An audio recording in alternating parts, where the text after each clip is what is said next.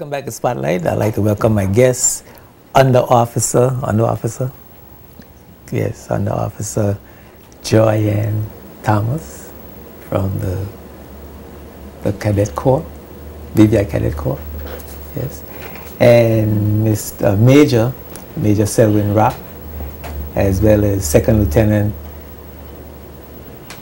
Janice Smith. My cousin Janice Smith. Welcome to Spotlight. Good to see you. Good night. Thank you, sir. Pleasure to be here. It's especially good to see the cadets because Mr. Rock, Major Rock, and I go way back. Yeah, definitely. You know. And what was the other brother's name? I forgot his name. Captain Gibbons at the time. Yes. Captain Gibbons. Gibbons. Yeah. How is he? He's pretty good. Okay. He's still here? He's not part of the Corps anymore. He's moved on, but. Okay. Yes. You guys fought really hard for the Cadet Corps. Challenge all the odds, and here you are in your 5th year. Yeah, how has it been? It has been a fight. It's been a challenge. We've managed to overcome. However, we are still reaching out to a significant number of young people. Still trying to train, develop, and develop the young people into leaders of tomorrow with a sense of service to the territory and to others. How many members you have now? We currently are around 45, 50 cadets and about 8 adults. Okay, and what the adults doing? The adults, their main role is instruction, mentorship, supervision, and administrative, looking after the administrative side of the Corps. Okay.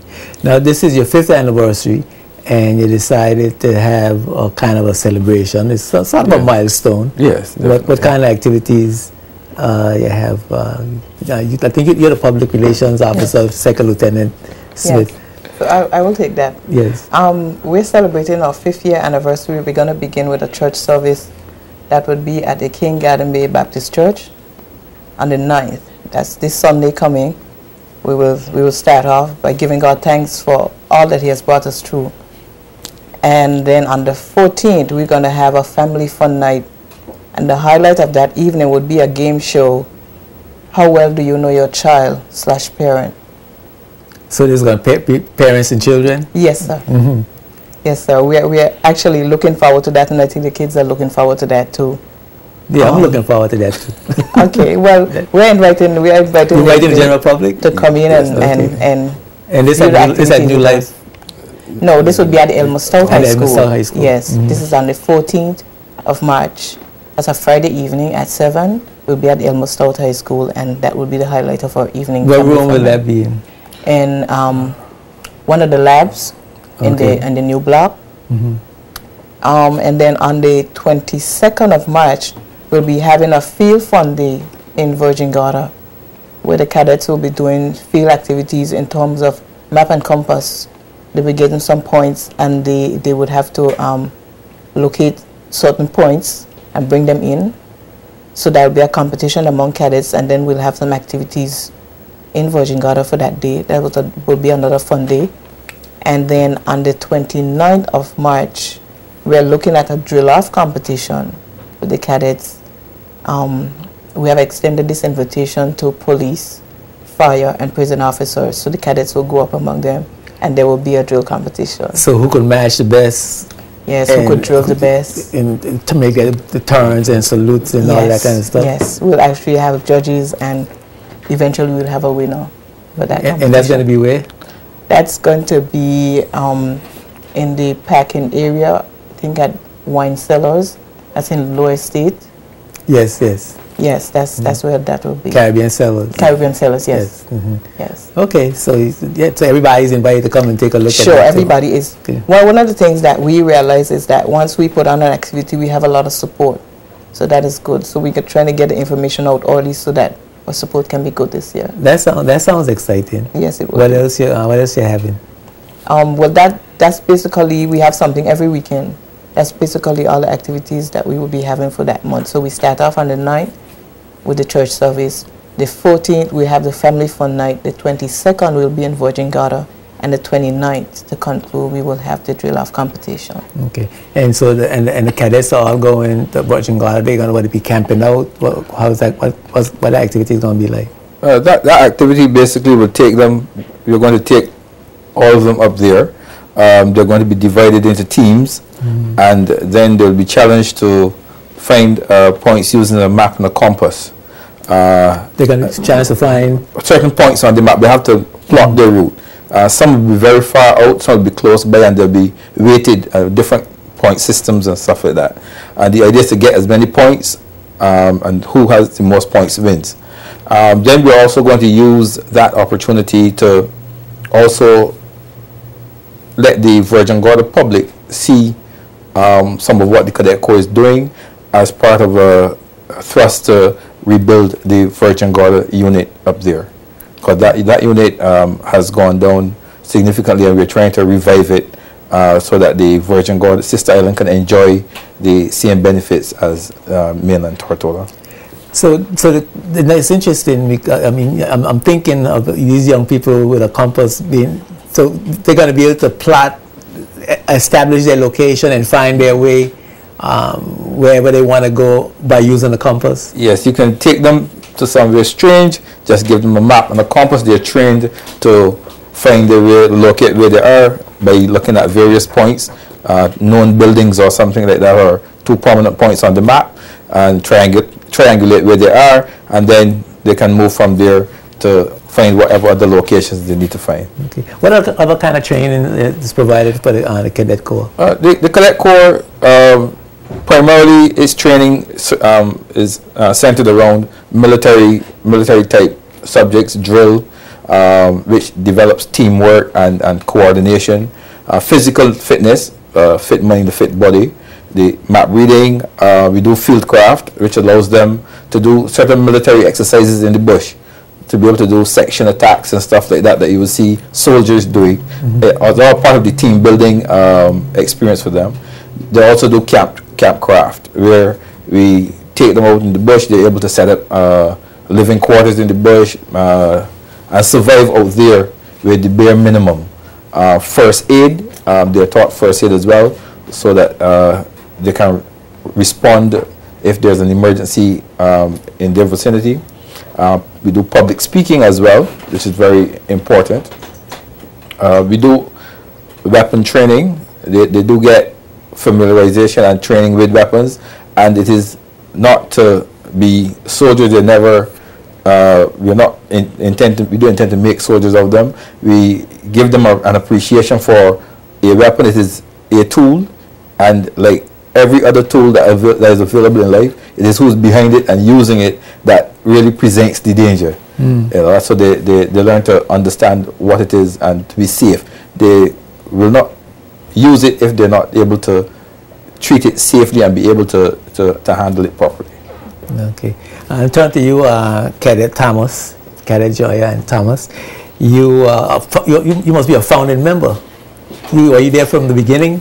Yes, sir. If I remember correctly, I think you were there from the beginning. How has the experience been for you? Rough and still beneficial. So rough and rewarding.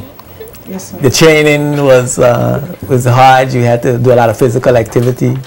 Basically. So you feel like you're more fit being in the Corps than if you were not in the Corps. Kinda. Yeah. Kinda. What kind of exercises you have to do? Well, physical, we have to actually get up 5 o'clock in the morning to do running. Sometimes if we stay on camp, we have to run around. Sometimes we'll carry them out and they'll have to run around, like in Huntington, we got Lower Estate and come back to school. Push-ups, sit-ups, burpees. Various types of calisthenics. A whole lot. A whole lot. This is something that you do every day, or just at certain times when you're together with the Corps? Whenever they get together, there is physical training. Whenever there's a camp, there's physical training. But every day there's not a regime that they follow? The everyday part of it is part of the discipline. They're supposed to do it on their own every day, so that by the time they come into camp, they're fit. And during the normal training on Saturdays, we normally try to do quarterly. We try to do a physical training test so that we see their development over the year. How is this impacting your life? Cadets on the whole? Being a member. It had a great impact on my life in terms of me having time management skills, leadership skills, teamwork, and self-confidence mostly. Yeah, discipline. Well, of course, discipline. Yeah. Okay, so you enjoy it. Yeah. What would you say to young people your age about joining the Cadet Corps? Well, my age, they're kind of too old now. They're going to have to go into the officer section of it. But for people that are younger than me, I think that they should come in because they basically gain a lot of, what are words? Experience, knowledge. Well, yeah, those training, kind of stuff. development. Yeah. So what's the age range? We go from 11 to 19. 11 to 19. Yes, and if they're at the HLSCC and still under 19, they can remain in the Corps. After that, if they want to come back into the Corps and give back to the organization, they can come back in as the adult instructors and help to keep the ball rolling.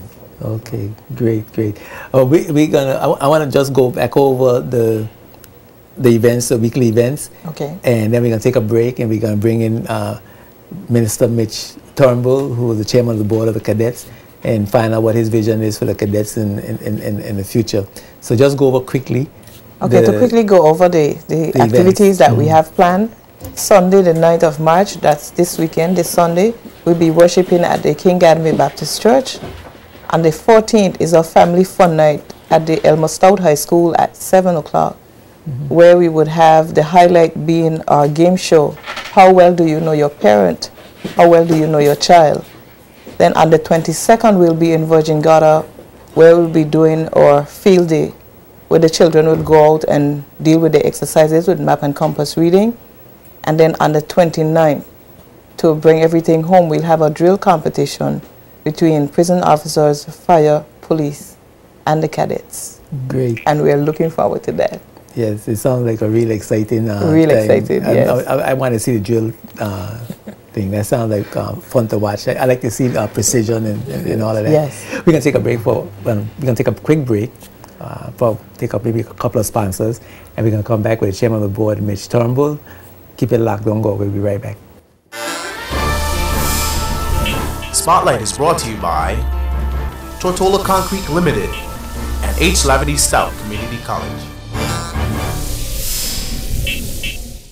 Welcome back to Spotlight. I'm here with the members of the Cadet Corps and the chairman of the board of the Cadet Corps, Minister Mitch Turnbull, has just joined us. Good to see you, my brother. Thank you, sir.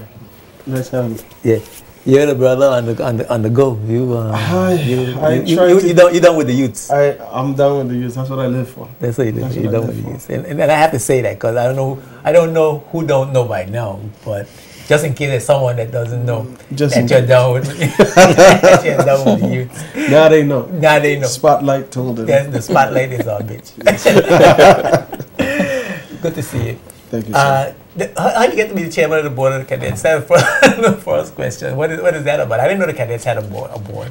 Yeah, the cadets has had a board. It has a board since its enactment, and the board members are selected by the council because we are governed by the Virgin Islands Cadet Corps Council, which basically is the National Security Council with the Ministry of Education, with the Minister of Education being forming the full body of the council. So the board acts as the liaison, so to speak, between the Corps and the council. Wow, I mean that's interesting. This is a real solid paramilitary organization. Sounds like. Sounds like. But that's interesting. I hadn't known that. That's new information for me. So what is the board's role? The board's role is to basically facilitate the instructions of the council.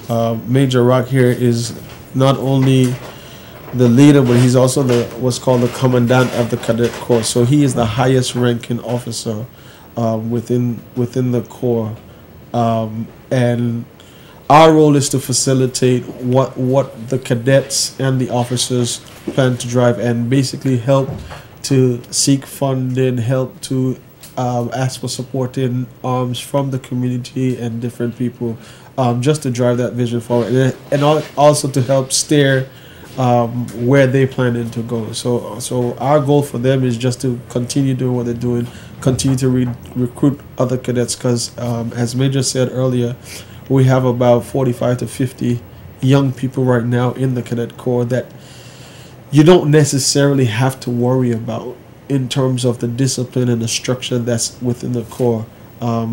It's just now to ensuring that it is kept alive. You got a goal for membership, like you want to have 100 members of the Cadet Corps, you want to have 2,000? I could be honest with you.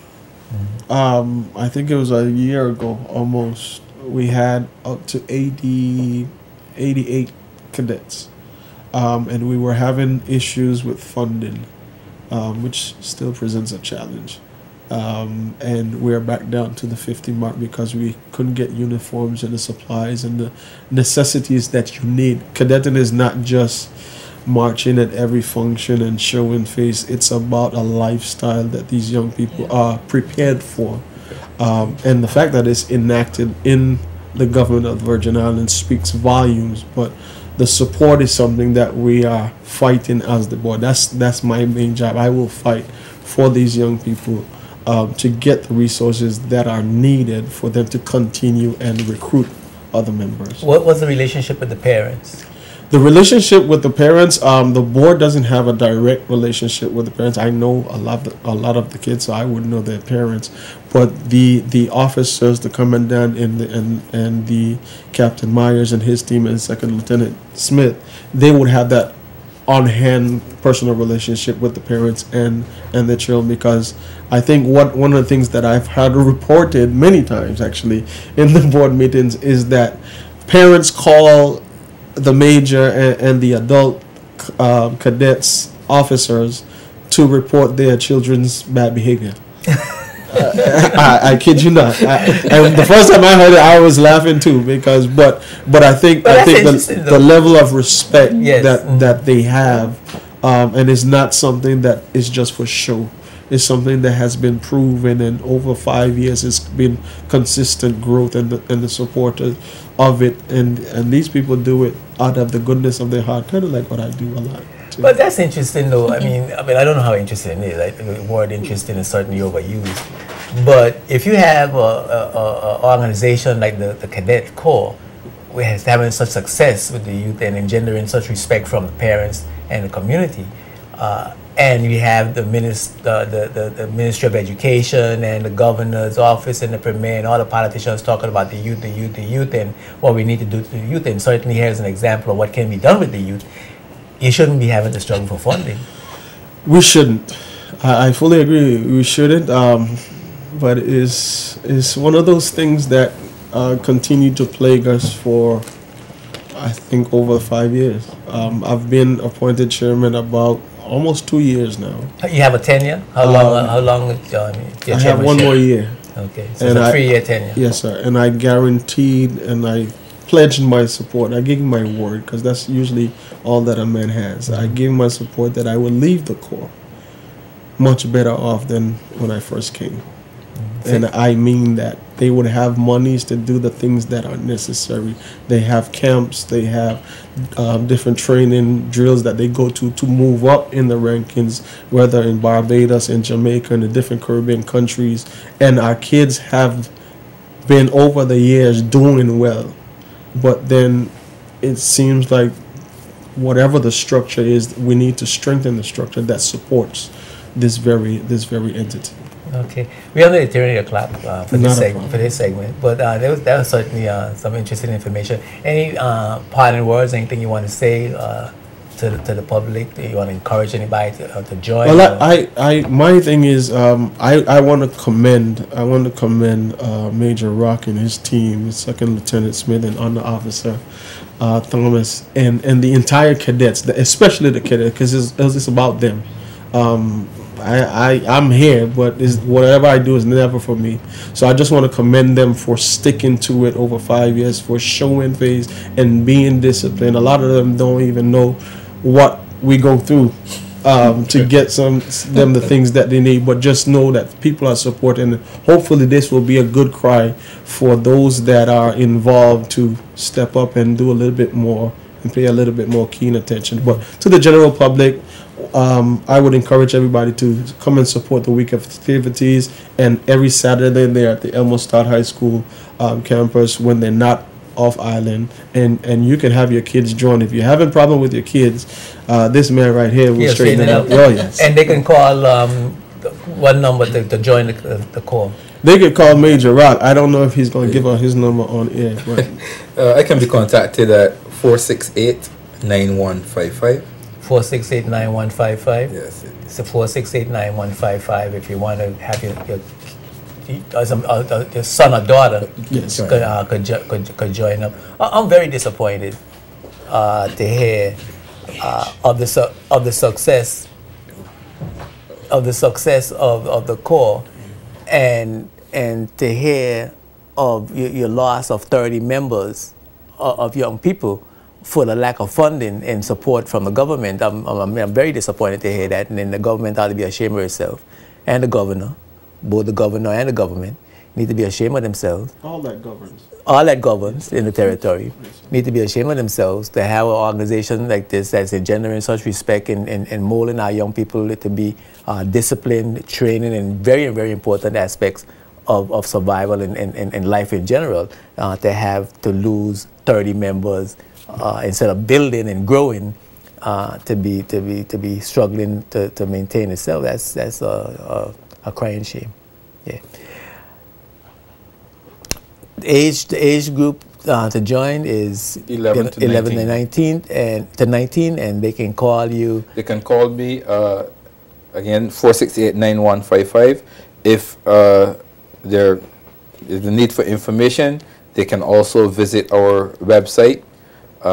It is www.vicadets.webstarts.com. Okay.